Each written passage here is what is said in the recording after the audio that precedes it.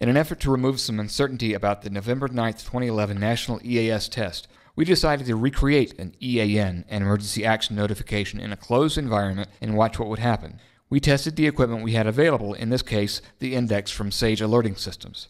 In the video, we're only going to discuss settings and procedures related to the index that will receive the EAN and the way equipment should behave at the participating radio stations. We're not going to cover any settings or modifications that will enable an index to send an EAN. The EAS tones you hear will not be valid EAN tones. Manufacturers strongly discourage attempting this.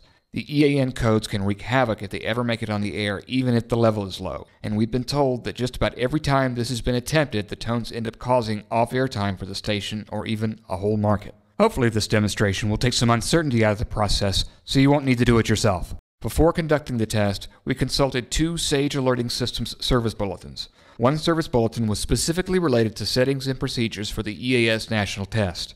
The other is related to level checking procedures for the Sage index.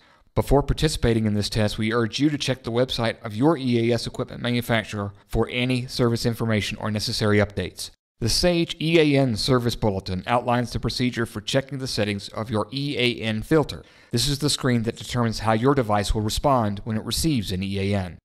The default settings of the Sage device should look like this. We learned a couple of things here. Although the November 9th National EAS test won't include an Emergency Action Termination or EAT code, it must remain in the filter under Events. The Sage front panel LEDs will flash and the message will not forward if either the EAN or EAT codes are missing from the Events field. Also, ensure that the Locations field does not include local area or the EAN won't forward. Either leave the Locations field blank or add all locations. This is a summary of the test environment. A Sage Model 1822 was used to create the EAN. It was programmed with Washington, D.C. as its local area, which is the FIPS code that will be used for the November 9th national test. The current Sage Model 3644 digital index was used as the radio station unit. This unit was about to be installed at radio station WQXI in Atlanta and was programmed with the appropriate default settings for the station and the Fulton County, Georgia local area. Recordings were used to provide the EAS originating message and to simulate radio station programming. For the test, we used a variation of EAS copy that's part of the Georgia State EAS plan. The message was read a number of times in order to fill 2 minutes and 30 seconds, which will be the approximate length of the real message. Since we did the test, FEMA released the actual copy that will be used on November 9th, but the message length and the results should be similar to this demonstration. 3, 2,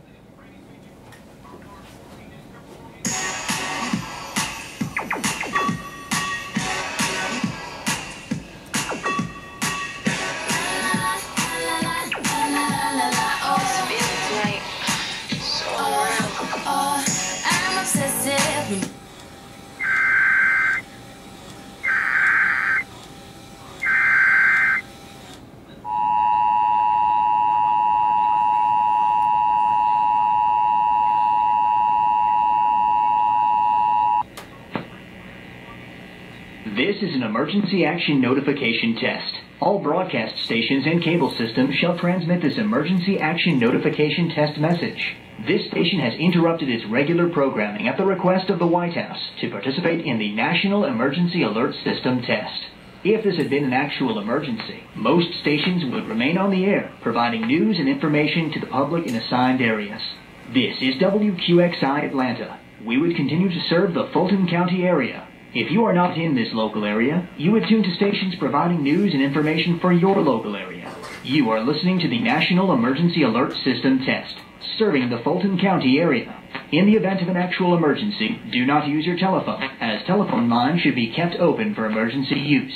This has been a test of the Emergency Action Notification System. This is an Emergency Action Notification test. All broadcast stations and cable systems shall transmit this Emergency Action Notification test message. This station has interrupted its regular programming at the request of the White House to participate in the National Emergency Alert System test. If this had been an actual emergency, most stations would remain on the air, providing news and information to the public in assigned areas. This is WQXI Atlanta. We would continue to serve the Fulton County area. If you are not in this local area, you would tune to stations providing news and information for your local area. You are listening to the National Emergency Alert System test, serving the Fulton County area. In the event of an actual emergency, do not use your telephone, as telephone lines should be kept open for emergency use. This has been a test of the Emergency Action Notification System. This is an Emergency Action Notification Test. All broadcast stations and cable systems shall transmit this Emergency Action Notification Test message. This station has interrupted its regular programming at the request of the White House to participate in the National Emergency Alert System test. If this had been an actual emergency, most stations would remain on the air, providing news and information to the public in assigned areas. This is WQXI Atlanta. We would continue to serve the Fulton County area. If you are not in this local area, you attune to stations providing news and information for your local area. You are listening to the National Emergency Alert System test, serving the Fulton County area. In the event of an actual emergency, do not use your telephone, as telephone lines should be kept open for emergency use. This has been a test of the Emergency Action Notification System.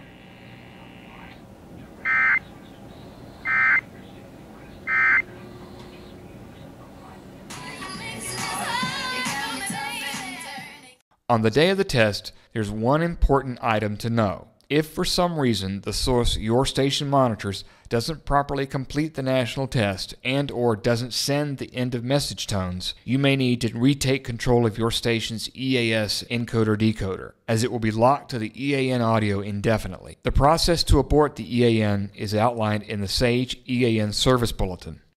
To abort the test, press the Abort soft key from the front panel. Read the screen and click Yes twice more. The ENDEC will release the program relay, send the end of message tones, and return to normal operation. If there's a problem with the national test and an EOM is not sent, this is the only safe way to get out of the test so you don't propagate a failure. Do not simply pot down the box or worse yet, unplug the ENDEC. Even if the station you monitor doesn't send the EOM, your station should. However, do this only if you're certain that the EAN has failed. Don't be too quick on the trigger. Every other station in the country will be doing the same thing as yours.